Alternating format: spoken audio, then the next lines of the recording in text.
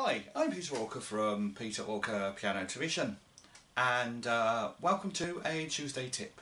And today's Tuesday tip is all about dynamics. In fact, if you've been watching these, you'll know this is the third video in my very little series about how to control dynamics. Well, dynamics, as we've seen in previous videos, is the quality of being loud or soft when you play the piano. Something the piano as an instrument does particularly well because it's something you can control directly from your fingers on the keyboard. And in previous ones I demonstrated how you can use the weight of your fingers and the weight from your whole arm, in fact, to create loud chords or notes, individual notes, or quietly, either chords or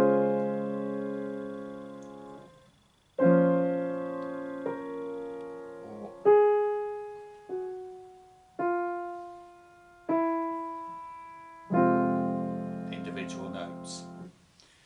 Well, today we're going to look at two things, and that will conclude our little look at dynamics. To get good control of dynamics on your instrument, you are going to need either an acoustic piano or a good digital piano which has weighted keys. That will give you a good range of dynamic control from very quiet to very loud. You can use, if you're on a keyboard and it has touch sensitive keys, you can get some control there as well. It's not as easy and you'll need to experiment a little bit with where the actual note is sounded when you push your key down. So it's going to be a little bit more challenging on a keyboard. If you've got a keyboard with no touch sensitive capability, then unfortunately there isn't really a way of controlling the dynamics. So I'm going to assume that you have, as I said, either an acoustic piano or a digital piano, and that's where this is going to work best. Okay, so we looked at the extremes, the loud and the quiet. Today we're just going to look generally at dynamic shaping. We'll do that in a moment. But before we do that, we're just going to look at something called a crescendo and a diminuendo. Diminuendos are sometimes called decrescendos because they're the opposite of crescendos. Now, a crescendo simply means getting gradually louder. So if you have a scale, for instance, starting off quietly, and then making that scale get louder and louder as you go along. And diminuendo or decrescendo is going in the opposite direction with your volume, so starting off loud and then getting quieter, like this.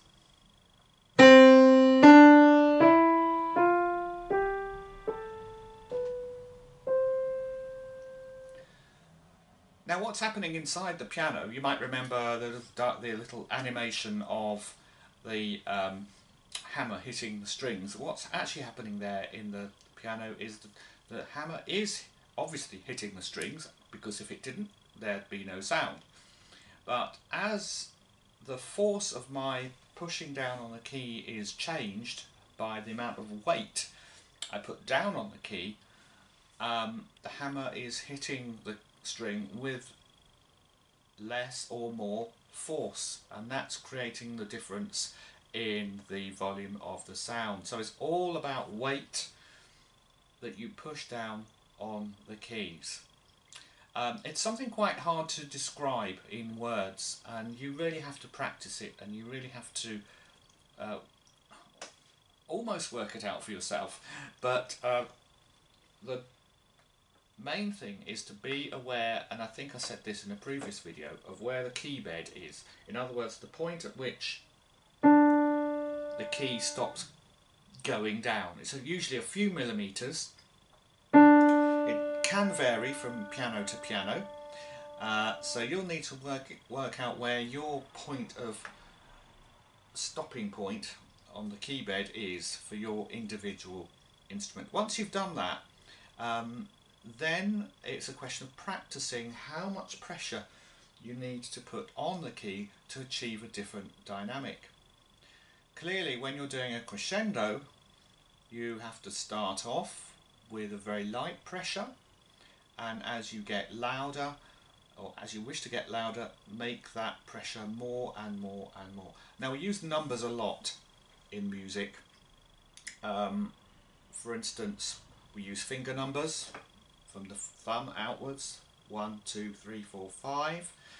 We use numbers to count, such as if we're playing a waltz, we'll be counting as a 1, 2, 3, 1, 2, 3. So that gives us our rhythm. And we can also use, and my recommendation is, if it's not too confusing, is to think of crescendos in terms of numbers as well. An analogy could be made here with a volume control on an amplifier or a TV control, whatever.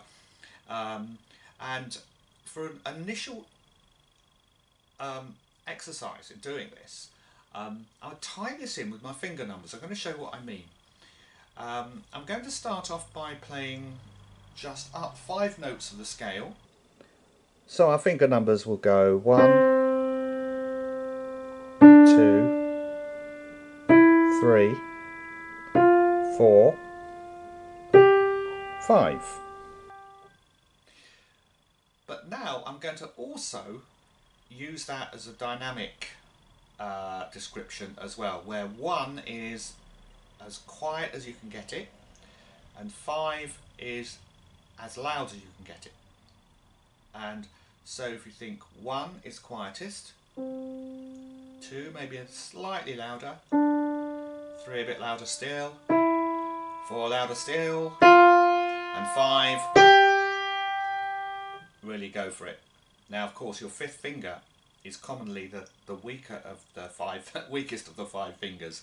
So instead of just using a finger pressure, you're going to need to push with your entire arm to get that really strong forte dynamic. So you should have been able to hear how the volume was gradually increasing because each note was slightly louder than the one before. Now think of it in the opposite direction. So this time 1 is as loud as possible, 2 is a bit quieter, 3 is quite still, and so on until you get to 5, which is going to be our quietest moment. And that's going to give us practice in creating a nice diminuendo.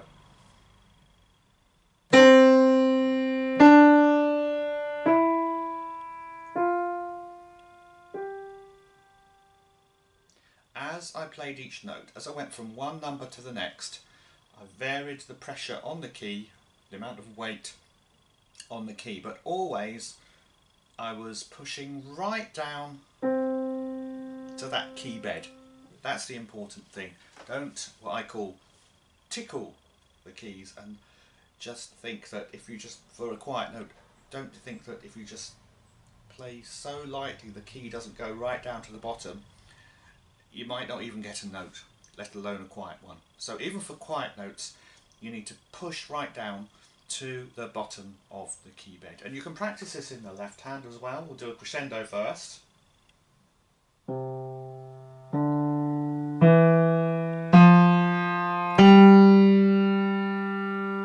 And now a diminuendo.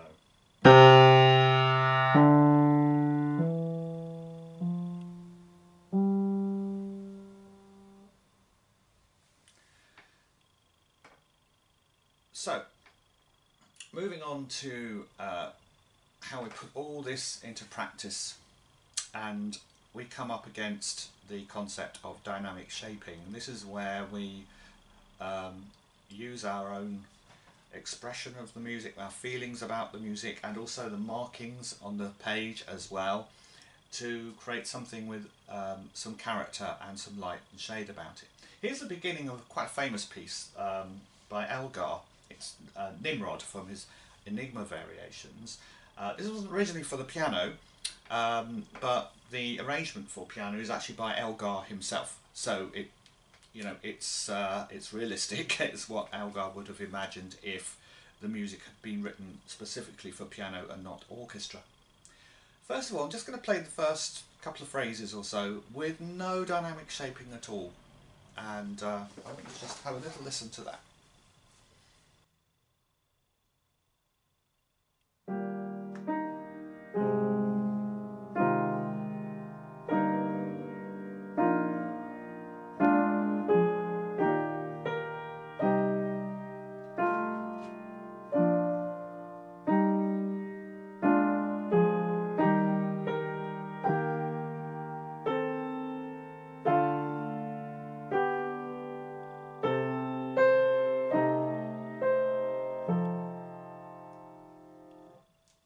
So I kind of played at a fairly bland sort of mezzo piano sort of sound.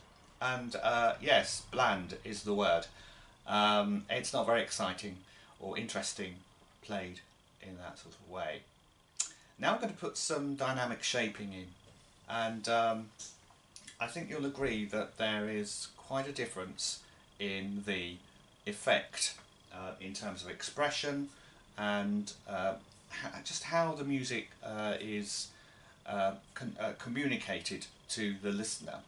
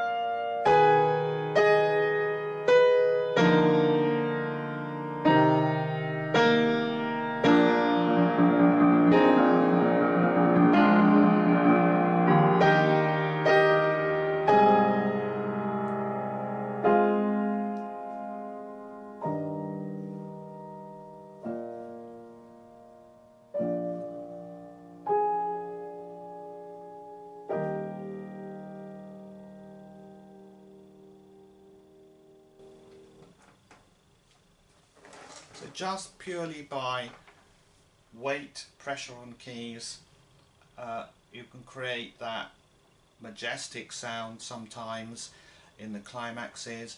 You can create the pianissimo sounds to create a feeling of tranquility and beauty as well, all within the power or the capability of the piano to create dynamic interest.